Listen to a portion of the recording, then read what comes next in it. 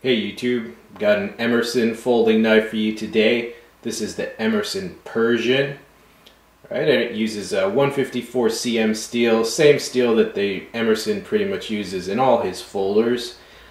G10 handle scales. It is a liner lock mechanism, 4-inch blade length, and you see the Persian style tip and body design to the blade. Very cool. Alright, and you know, Emerson knives, one of their mottos, #1 hard use knives in the world, and famous in the worst places. Emerson knives are marketed to police, to military, people like that. However, Emerson knives have also become quite popular with collectors. If you look around YouTube, a lot of people enjoy collecting these, and or just using them as larger size everyday carry knives. Here is a closer look at the knife itself. See the textured G10, the pivot screw, which is a large, just a flathead screw. Alright, the opening facility is that thumb disc there. Semi-closed construction, open there with a spacer there. Stop pin. It is a single position pocket clip, right side tip up only. Alright, the opening is pretty easy. Heard the lockup. The liner lock mechanism there. You want to see the lockup. Pretty early lockup on this one. And I think I can see bronze color there. Bronze phosphor washers, I would think. And the blade itself. Alright, you see the grind there. It looks pretty flat to me, partial flat. Maybe a tiny bit hollowed. You see, they call this a satin finish, but as you can see, it's more close to a two-tone stonewashed finish. I do think it looks very attractive. And you see, there, that looks very nice. Look at the penetration abilities on that tip, as well as the full belly. Good slicing ability, and you know, it also just looks like a beautiful blade to me. Now the thumb disc is also a thumb rest, alright, for more leverage, certain cuts. Has very nice ergonomics. A lot of people really love the ergonomics on Emerson's. You know, finger groove there, pinky ramp there. See, locks you in nice. They put texture right there. So nice, feels nice in the hand. And you see it does have a lanyard hole right there. Now, some people have complained that their Emersons were gritty opening out of the box. This one was not gritty at all. Hit the tripod. It opens very smoothly. Either side, locks up securely. No blade play on mine.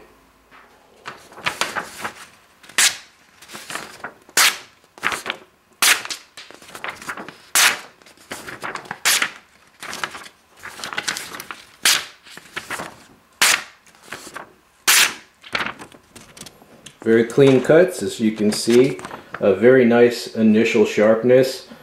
All the Emersons that I've gotten, alright, have been pretty much razor sharp out of the box. He does a very good job in giving you, you know, how it's supposed to be.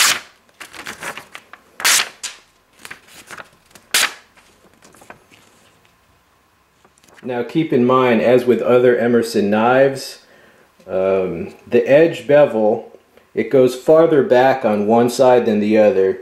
You see how far the edge bevel goes back there, right? And then on the other side, you can hardly even see the edge bevel. All right, so it's not symmetrical. But you know, Emerson says that that makes it easier to resharpen in the field. Here is a size comparison with the Emerson Persian compared to some pretty popular tactical folders. On the right, the well-known Spyderco Military. As you can see, around 4 inches in blade length is a very common size for folders that are marketed as tactical folders. 3 3/4 to 4 inches, probably the most common size range for this type of knife. Next to the Persian on the left, the Benchmade 710. All right, and on the far left, Cold Steel Recon 1, that is the spear point model. As you can see, it's very similar in overall length and in blade length to these other three very popular tack folders.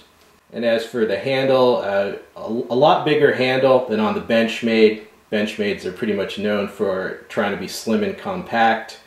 The handle is roughly comparable to that on the Recon 1 and the Spyderco Military. Provides a very good grip. Alright, another size comparison, I just thought it would be interesting to show you it near some other Persian style blades. On the right, the Cold Steel Scimitar Spike, right, Persian design, and on the left, Meyerco Dirk Pinkerton Persian. I don't think I have any other folding knives that are Persians, but it's a very nice design for penetration, slashing, slicing. I think more companies should make Persian designs. I like it a lot. Alright, and here's a size comparison with another Emerson, the Emerson CQC8 Super. And you know, the Persian is a fairly large knife, so what I'm really showing here is how big the Emerson Super Size series folders are. That CQC8, it's a huge knife with a huge handle. For big dudes, big hands, you know, big jobs, obviously. But yeah, that should show you the difference between a regular standard size Emerson and the Super. Alright, oh, if you hear any background noise, apologies, neighbors mowing yard, yes. But one thing that some people might not like about this Emerson is that this does not have the Emerson Wave feature. Emerson Wave is basically a little notch that hooks on your pocket. It allows you to deploy the blade in one motion from pulling it from your pocket. And you know, this one, for some reason, they didn't put that feature on it. To me, that doesn't matter. In my experience, if you had to use a weapon defensively, whether a knife or even a handgun, most situations you either don't have time to pull it or you have plenty of time. It's very rare. It would be very, very, very rare to have a situation where a person was at the exact right distance that the wave feature actually mattered. That's not to say I don't like it. It's nice to have, but I'm just explaining why it's not a deal breaker to not have it on this knife for me. Now, sometimes Emersons do not have the best fit and finish. Here you can see I was pretty happy with this. There are no machining marks. On some Emersons I've seen machining marks, but it looks perfect to me. There's no marks here either. The finish is damn perfect, I would say. I mean, that's a beautiful finish. The lockup was secure, early lockup, and no blade play. I like that. The centering is way over to that way. You know, I think you could adjust that. The opening was smooth. The only problem with the fit and finish I found on this knife, well, let me see if you guys can spot it. Kind of have to look close. I see a little bit of a gap between that liner and that scale, a little bit of a gap. I don't know if you can see. And I do detect a little bit of a gap between that spacer and that liner. Alright, but, you know, I mean, that doesn't really matter to me that much. I mean, it's designed as a tactical knife. You'd have to look this close to see that even. So yeah, I understand that might bother, you know, some collectors are very, very finicky. Hey, you know, there's a reason why Emersons are around 200 as opposed to 300 or 400 as you know, some knives are. And honestly, I've seen many videos where $400 knives had just as bad or worse small problems like that. Alright, it just seems, you know, it's very rare to get a perfect knife, but for what it is, I like this Emerson. I have seen ones that did have like bad fit and finish problems. I purchased this from a store that had close-up pictures available of the knife. All right, that's how I avoid getting a lemon.